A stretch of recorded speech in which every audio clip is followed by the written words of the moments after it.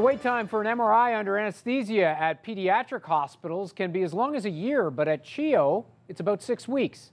It's all thanks to a new scanner that's giving doctors better images and the ability to get young patients out faster. CTV's Katie Griffin reports.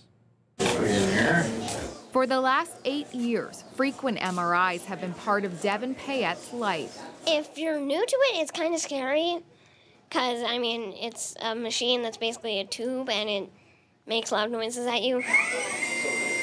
Devon has a rare neurological disease causing benign tumors to grow on his brain and spine. There is no cure. The only thing that can be done is monitor the tumors, and when they become life-threatening, operate, sometimes radiation. At 13 years old, Devon has already had 3 brain surgeries and 6 weeks of radiation. He is blind in his right eye from a tumor. He has a paralyzed vocal cord, a paralyzed esophagus. Part of his soft palate is paralyzed as well. On this day, Devon is in CHEO's new magnetic resonance imaging scanner. Patients now have the option of wearing cinema vision goggles.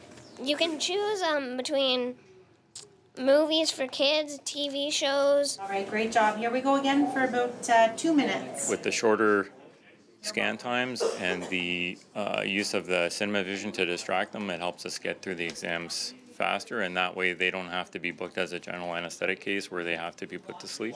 The new unit provides clearer images and can pinpoint the location of tumors. Scans take half the time they used to. I think it's very nice because before it would either be anesthesia or you just lay there listening to the loud noises. Neither one is fun. Nice and still. You're doing great. While the new MRI is already helping doctors treat patients, CHEO still needs to pay for it. That's where donations come in. It goes to buy all this equipment, and without it, we wouldn't have it, and our job would be a lot harder. A lot harder on patients, too.